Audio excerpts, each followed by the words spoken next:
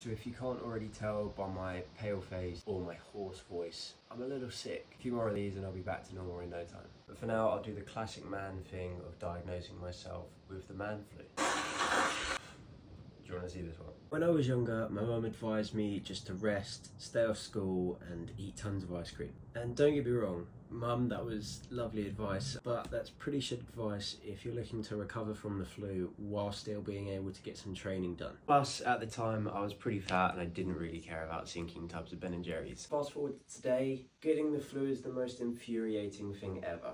Flashback to Iron Man 70.3, the flu literally a week before the event.